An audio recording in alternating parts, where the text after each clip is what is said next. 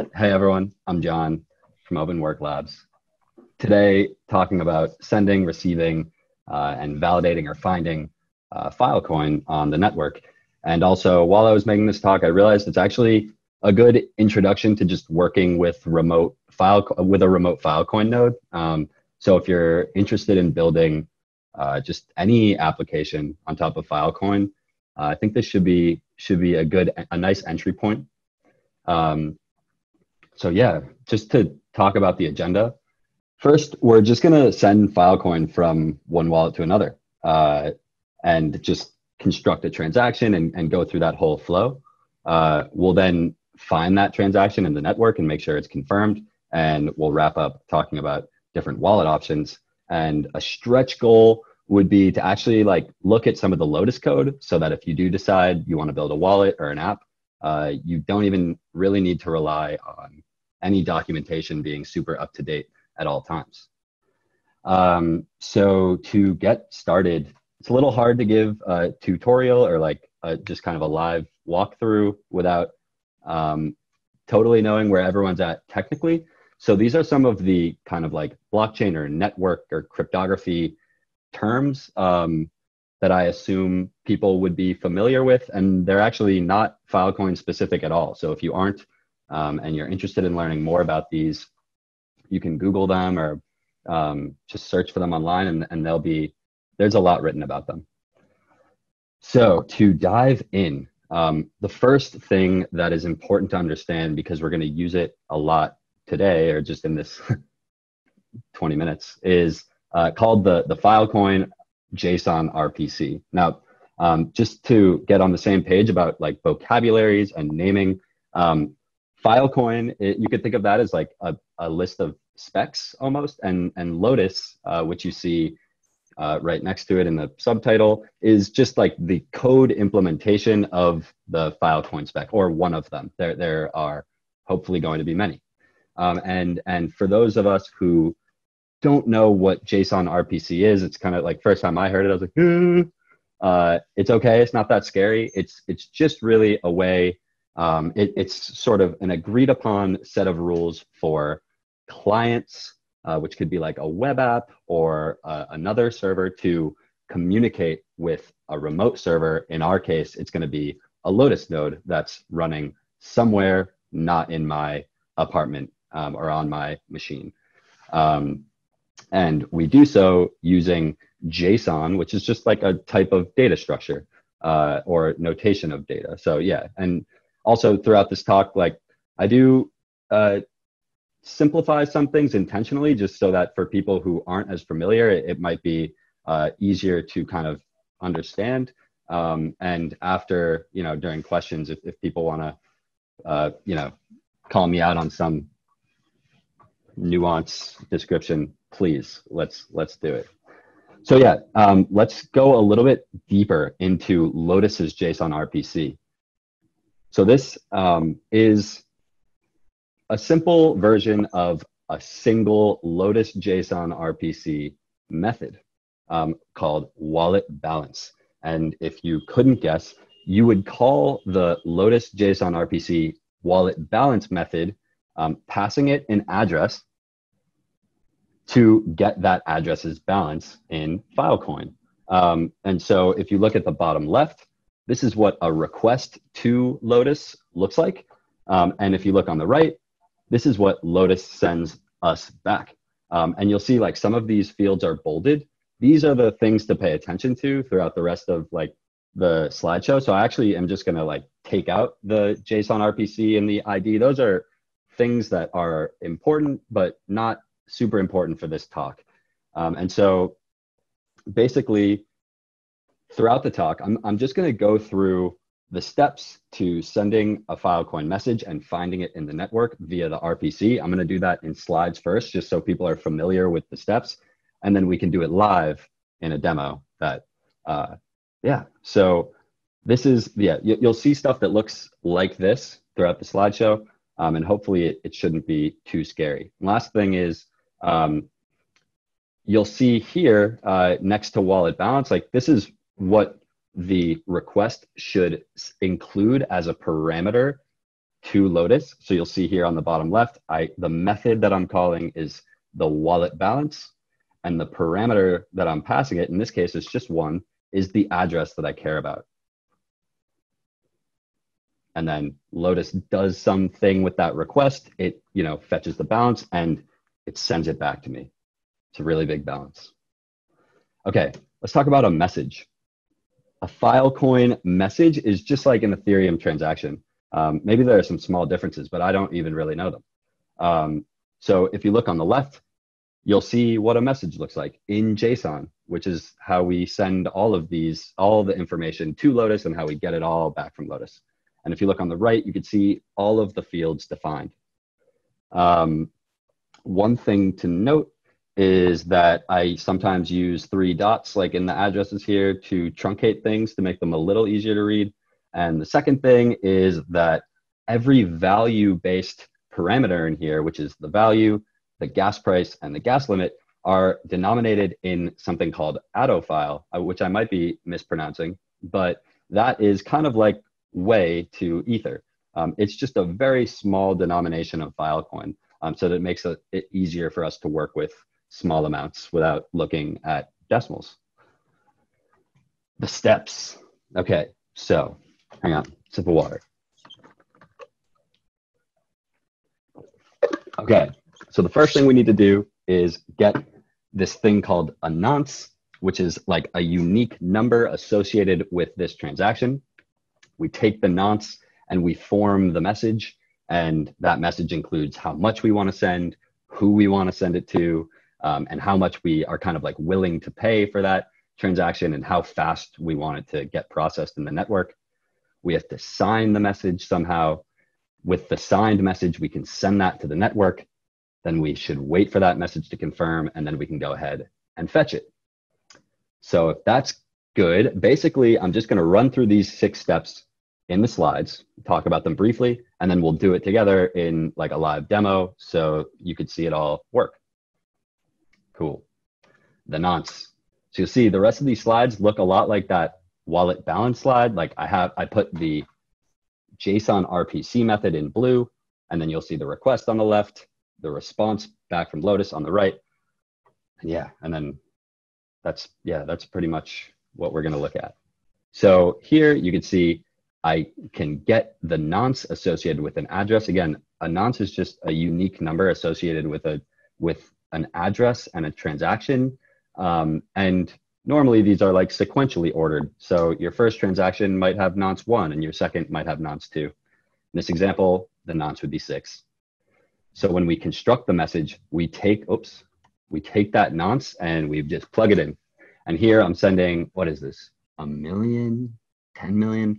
10 million AutoFile at a gas price of 1. I'm willing to pay up to 1,000 gas units or AutoFiles for this transaction.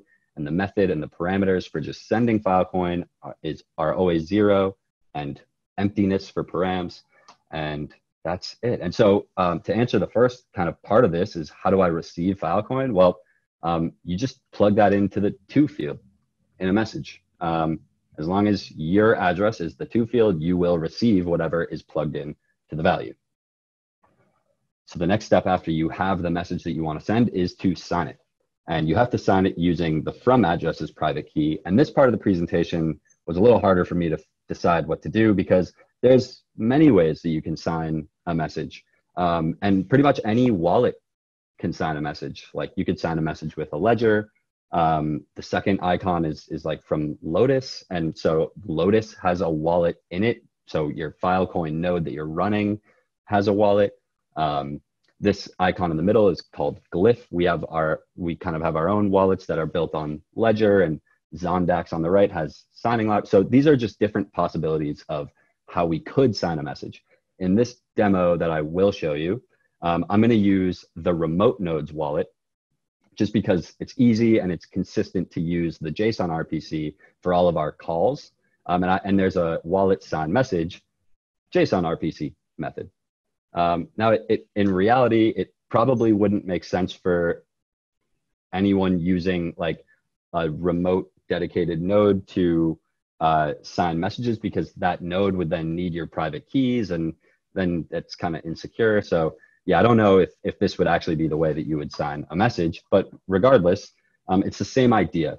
The thing that we need is on the right. We need a signed message so that we can send that signed message to the network to get processed, confirmed, and then, the Filecoin is sent. So here on the left, we pass an address and we pass the message that we constructed in the last step as parameters. Except I realized I screwed these up. I can just kind of change this on the fly here. I think it was like this. Sorry about that. And on the right, I just truncated the message because it's exactly the same as it is on the left. But it also comes back with a signature. And this is how the network can validate that I was the one who actually authorized this transaction or message. So we take this signed message, which includes both the message and the signature, and we call mpool push with the signed message. So you see, that was the thing that I generated in the last step. And we get a CID, which is like, I mean, everyone's been hearing that today, but in this case, you can think of it as like the message ID. And now your message is in the pending message pool and it's waiting to be processed by a miner, which is cool. So the next call that we can make, so just to recap, we just did steps 1 through 4, and after you do those, you've sent a message. So you've sent Filecoin.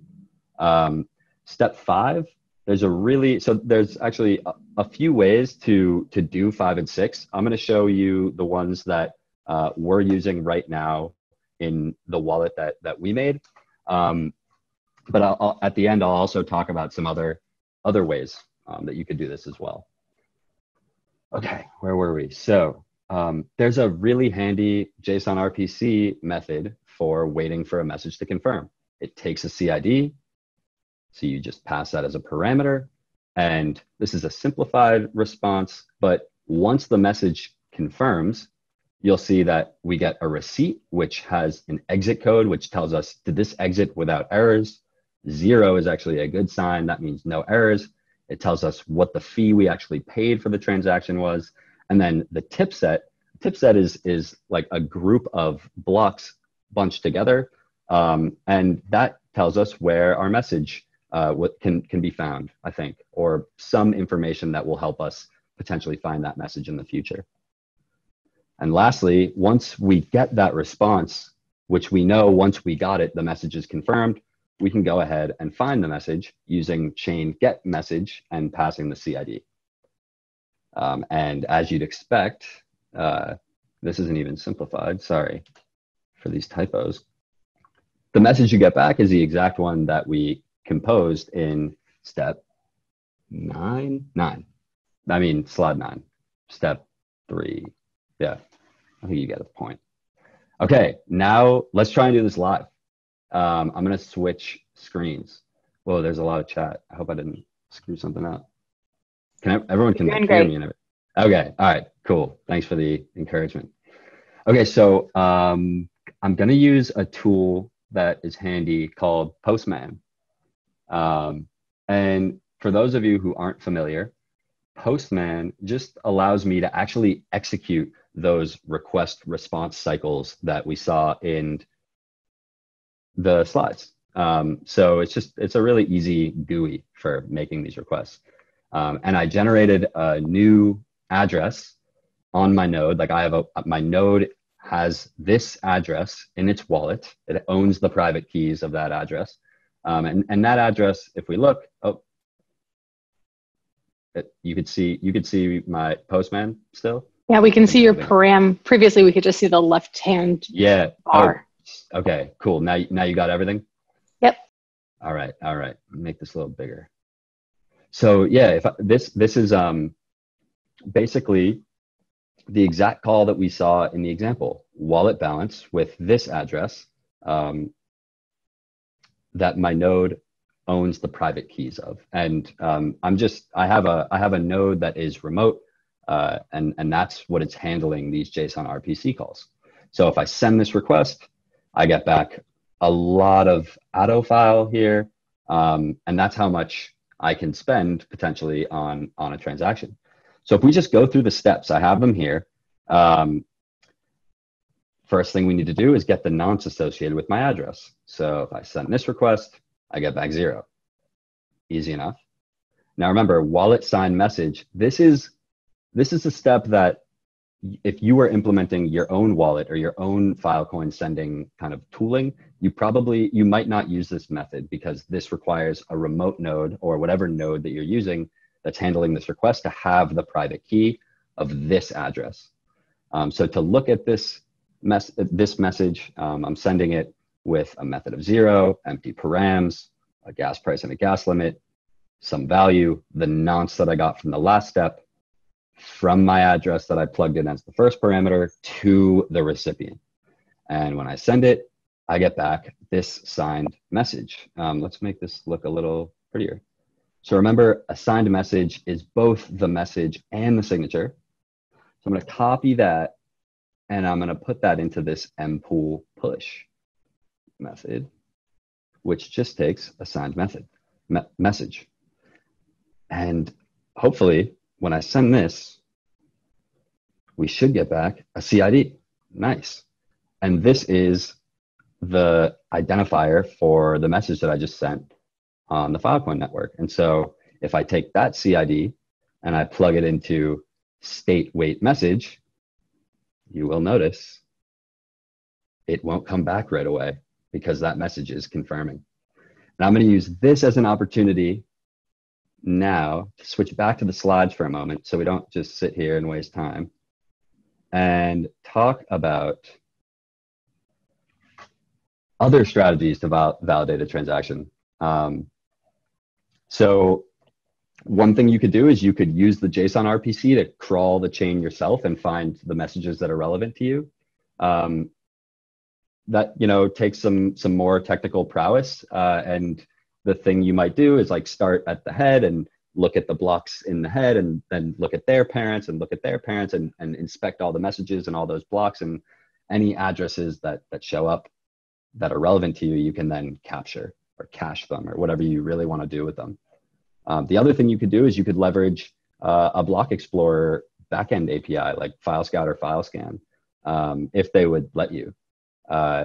And lastly, you could there's a JSON RPC method called state list messages, which kind of like does the same things. It's finding all of the messages associated with an address, passing like a to and a from param essentially. But it's not super performant yet. So just to keep that in mind.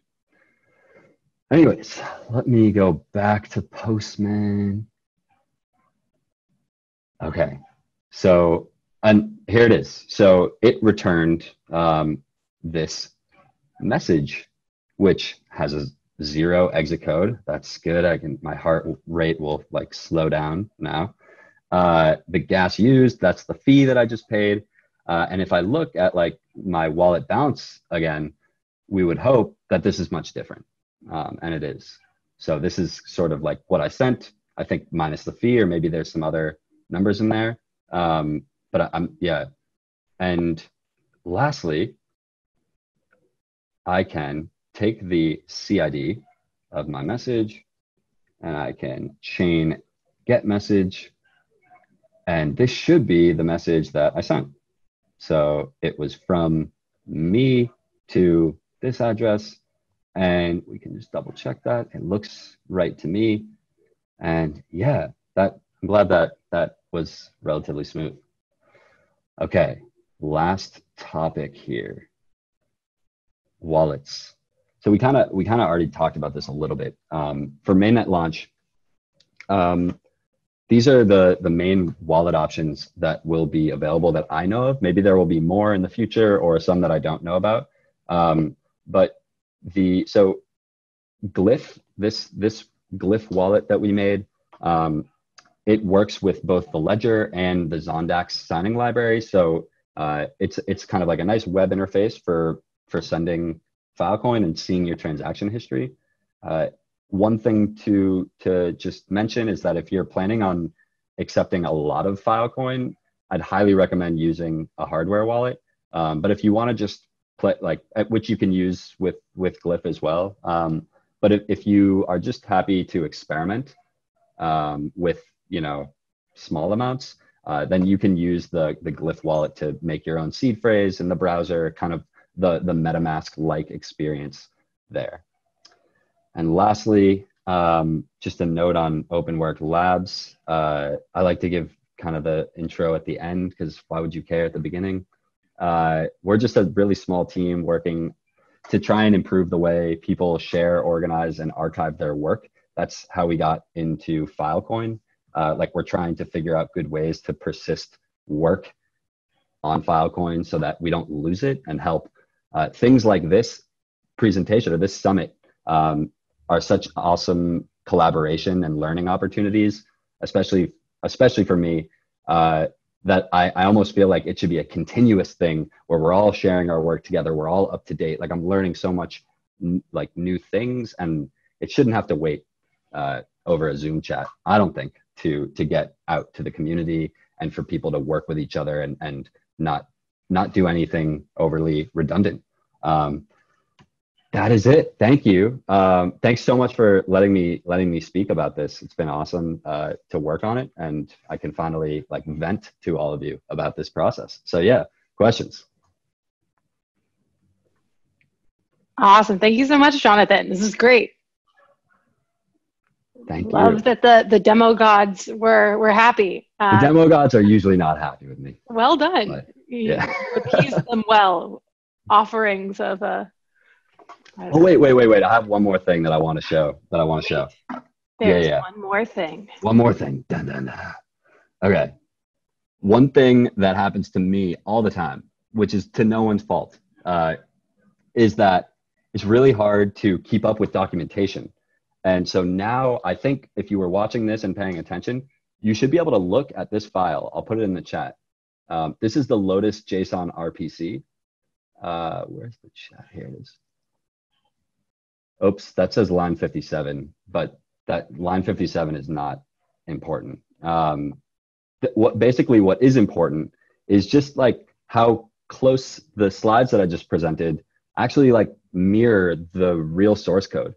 And so if you're interested in building apps, yes, there will be a little bit of documentation that you need to get started. But once you're there, you can look through all of these calls, and you can now decipher what are the arguments that you need to pass in order to make this happen using something like Postman or curl, and you'll see what you're gonna get back. So if we just look at wallet balance, the one that I showed you, it looks really similar. Stretch screen. Why won't you stretch? Uh-oh. There we go. Okay. Wallet balance here. So it looks very similar. The only thing that you might notice is that there's this context. And if you're dealing with the JSON RPC, you can just completely ignore that. It's not a parameter that you need to pass. Everything after context is something that the JSON RPC is expecting from you. So the context is totally internal to Lotus right now.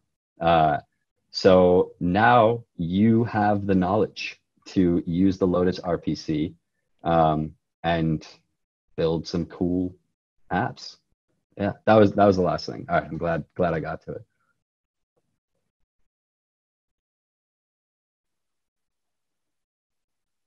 Awesome. Looks like we have a question in the chat.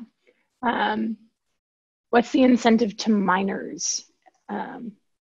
It's a very broad question, but yeah, I don't think I would be the best. I could give a stab, but I'd urge you to maybe read the white paper or the spec for that, because that will do a much better job of answering that question than I can. But I think there's a lot of incentive that some are similar to other blockchains, and yeah, I'd look at the spec. Sounds good. Question from Joel on the similarities and differences from the Ethereum JSON RPC call, what their APIs look like. Yeah, I never got too deep into the Ethereum JSON RPC, just the error codes. So the one difference that I know of is that the Lotus JSON RPC has friendlier errors. That's all. I'm sorry, that's really not that helpful. But presumably, like JSON RPC is exactly the same, right? Like that has nothing to do with any. Yeah, but it's really just going to be the parameters or the arguments. Oh, I'm getting the chats. Oh, thanks, Derek. That's so nice. Yeah, I'm happy. I'm happy with how it went down. Juan, which tooling do you recommend for pinning services? Yeah, that's a good question. So this is something that I've put some thought into, and I also don't really know how the current pinning infrastructures are accepting payments now, like what technologies they're already using. Presumably, like creating associations between addresses or groups of addresses and like Web 2 identifiers or decentralized identifiers for that matter would be helpful and might be something that's missing right now. So that like the thing that this presentation doesn't talk about is, well, yeah, I just found the message that this user said they sent, but like, who is that user? And how do I relate in a secure way that doesn't really violate privacy or other things? Like, how do I make that association in the back end? Mostly, yeah, right. You need, yeah. I don't know. It's a good question, and also I think accepting Filecoin should, so like if you're I notice some services accept other cryptos, and I wonder how they do that, or if there are services out there are that Filecoin could just integrate easily into, like Changely, for example. I think that there's been some talk about working an integration there. So yeah, sorry, I don't have a better answer. Stripe and ETH, yeah.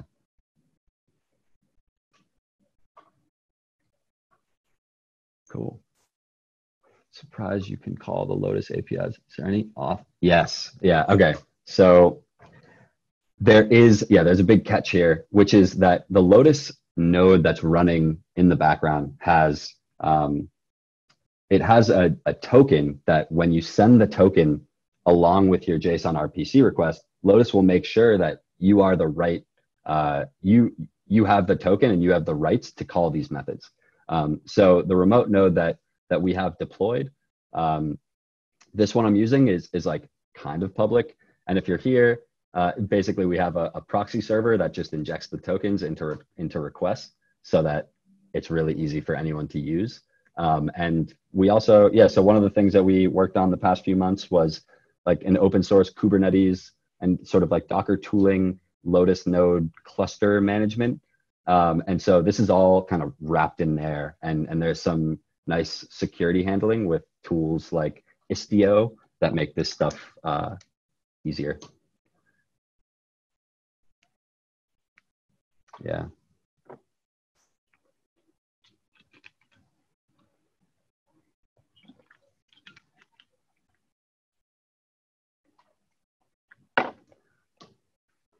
JWTs are access to, yeah. Yeah, so a JWT, right, so the Lotus node, you can generate, there's some like semi-flexible kind of role-based authentication going on with Lotus. So there are different tokens that represent different permissions, like read, write, sign, admin, I think are the four.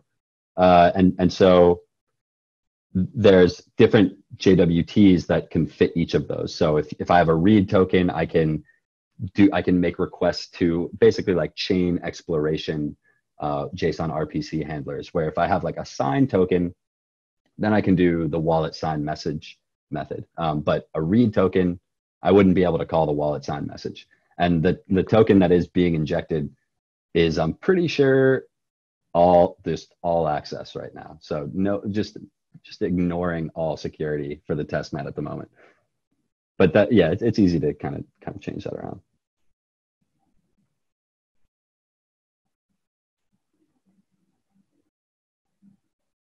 Who signs the tokens? Yeah, the node. The node generates the tokens. So this is all built into Lotus.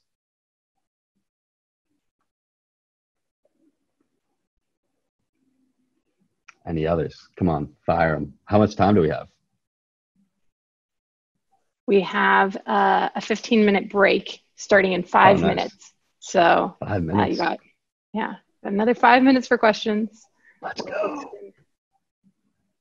Come on. You're like, I'm not getting anything hard. Grill me. No, it was either too hard or no. No. I like the questions. Oh, it's sun.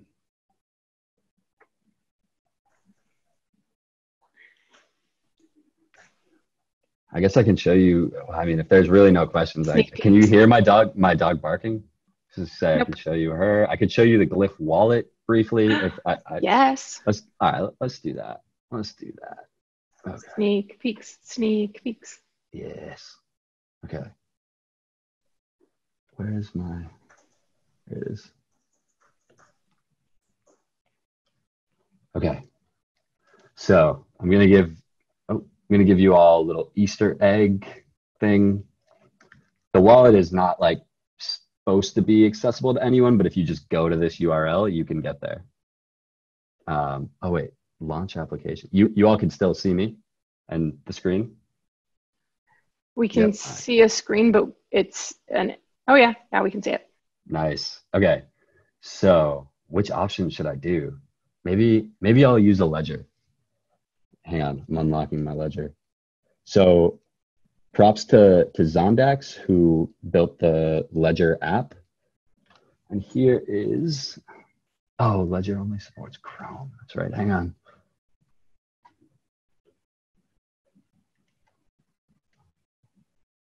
Sorry. Switch share. All right, Ledger. Connected. Oh wait. I shouldn't use a ledger. I'm just like in the middle of fixing a bug. I'm so sorry. Let me switch back. Live demos. Clearly the demo gods have smiled on you too much. Yeah, I know. Bring you back down to human level. So sorry, demo gods. All right, let me find a seed phrase with some Filecoin on it. Give me 2 seconds. Okay, got you. Okay, importing seed phrase. Don't do this, John. All right. Okay. So here is the current state of the Glyph wallet. And this is a wallet that I use for a lot of testing, if you couldn't tell. So it just kind of is like any basic wallet, really. You can send Filecoin to different addresses. So let me create a second account and all these, here, let me copy this account. I'll switch back to my other one. Send some Filecoin. I can like customize the gas fees and stuff, but I'm not going to do that at the moment. Here, to complete, I'm going to confirm, and voila, now my transaction is pending. And maybe if it goes fast enough, we can find it on File Scout, but not yet. Oh, all right. Maybe we can find some other ones on File Scout first. See if, yeah, that worked. So yeah, this is the Glyph wallet at the moment. It does its job, and yeah.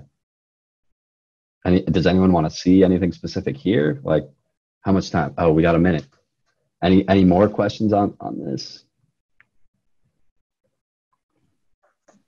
It's beautiful. Thanks. Yeah, you can tell from the slides, I am definitely not the designer. Yeah, Alex did a great job.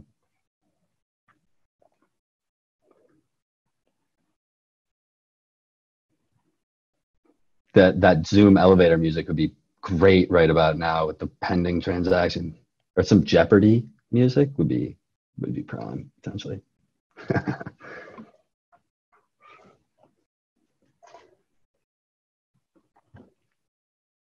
Sun. Well, we're officially at break time. So okay, perfect. More questions for you, they can stick them in the chat during this next break. That reminds me. Awesome.